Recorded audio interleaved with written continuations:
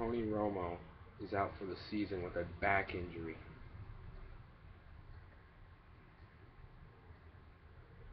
Oh no.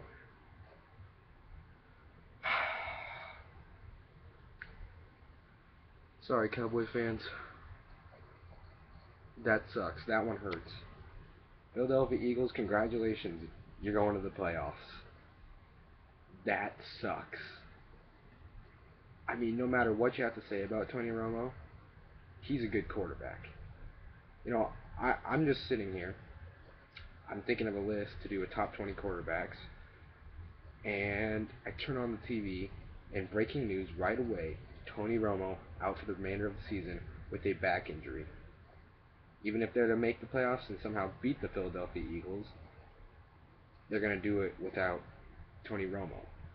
The quarterback who's going to step in is former Chicago Bears quarterback Kyle Orton, who, he's not bad. I mean, he was a starter in Denver, starter in Chicago, um, started for the Chiefs for a little bit, beat the Green Bay Packers. That was their first loss of the season, in the season where they only lost one or two games. But I don't think he's going to cut it for this one. Tony Romo is so important to this team, especially with a team with no defense at all. You know, this sucks for the Dallas Cowboys. I had them. You know, I was kind of off and on with who I thought would win, the Eagles or the Cowboys. And you know, right now I was kind of on the Cowboys. I think last night I said the Eagles, but that was just kind of an in the moment thing after I saw what the Eagles did to the Bears. But this sucks um, for the Cowboys.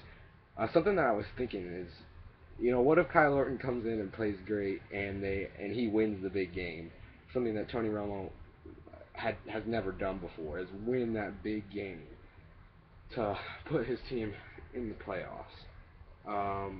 I don't think it's gonna happen. I don't think anyone thinks it's gonna happen. This is a low blow for Cowboys fans and this Cowboys team.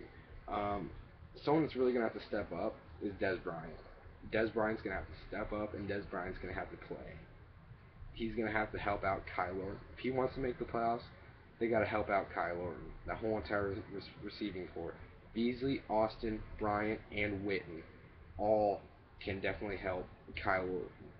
Because this Eagles defense, I mean, they're not that good, but as of late, they're playing really well. And then their offense is great. I think the Cowboys are going to lose this game now, but it might not. It might not be as bad as some people think. Just because Kyle Orton is a pretty good quarterback, but it's. I'm not gonna put the blame on Kyle Orton if they lose. I'm gonna put the blame more on the defense if they lose. Um, Although, you know, it's just hard saying, because it's been a long time since Kyle Orton's played an NFL game or started an NFL game.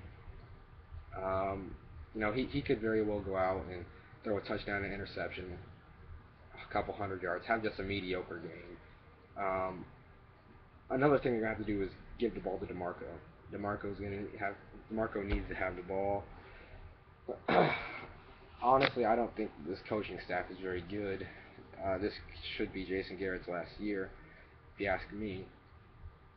Um, but you know, this sucks.